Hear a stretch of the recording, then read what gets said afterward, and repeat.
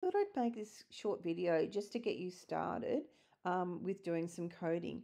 Now you've got some activities in the bottom of your presentation here, and there's also a website that's a companion website that will help you to be able to do these activities.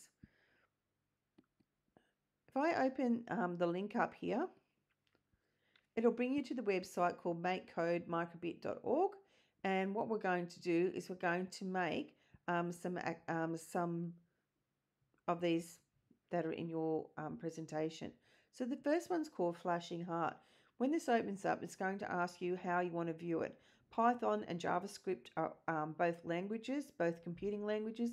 For this purpose, we're just going to use blocks though. So I'm going to click on blocks, and it says, do you want to do this? And that's what we're going to make. We're going to make this flashing heart. We'll go, okay, we'll make the flashing heart. Now this little video is like a little quick video to show you how to go about doing it. It says you get a forever block, then you go in and get another block, pop that in, you put your heart into it. That will make the heart, but it won't actually make it flash. You have to do another step to make it flash. Okay, so what it's saying first of all is go to your block section here and get a show LEDs and click it onto your forever blocks. Now I've got that on, I can actually push that up a little bit higher. Then I'm going to go through and make my heart shape.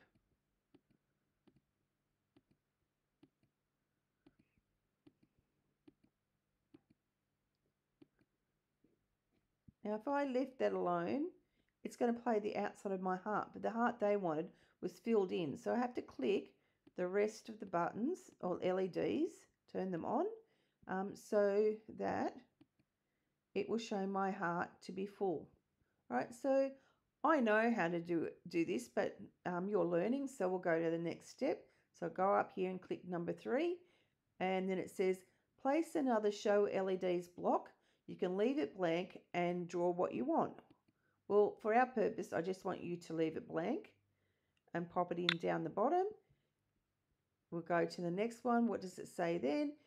Look at the virtual microbit. You should see that the heart and your drawing will blink on the screen.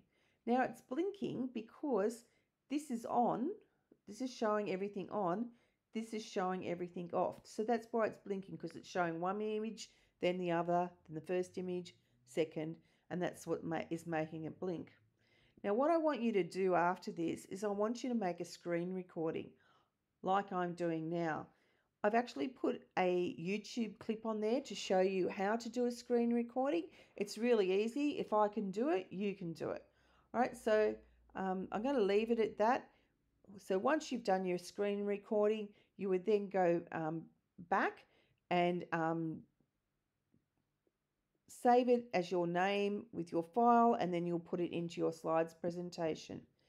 Now the last thing I want to show you, so once you've done this one and you've videoed it, you can go backwards or not. No, apparently we're not. Oh, here we go. Exit tutorial. All right, so here's my flashing hearts that's there. Now at the moment, these are all saved. However, I have known before for them to disappear. So once you've made it, do your video straight away. So here's your other ones here. You'll just select another one. Now if I go to the presentation, which is here, I would put my video that I've made into this flashing hearts. All right, so once you've saved it, save it to your downloads, make sure you name it flashing hearts, and then all you have to do is open up your downloads and then, open up your Google Drive, upload your videos into a folder in your Google Drive, just call them videos, and then from that insert your video. So insert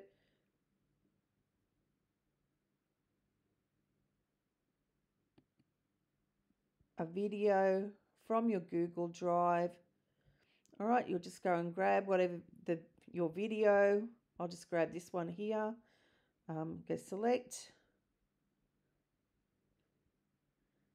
It says who do you want to share it with. you want to make sure that you've shared it with me. So if make sure that my name is on there for the share, and then the video will come in, and all you need to do is resize it, pull it down into your box, resize it so that it comes into the right size and it sits in your little box like that. All right, so when you make your video, because it's the first time that you've made it, you'll just share it to myself and Mr. Mansell. I'll put the links down the bottom here so you'll know where to share it. All right then, I hope that that's been helpful. Make sure that you go back and look at the videos before asking 100 questions. All right, bye.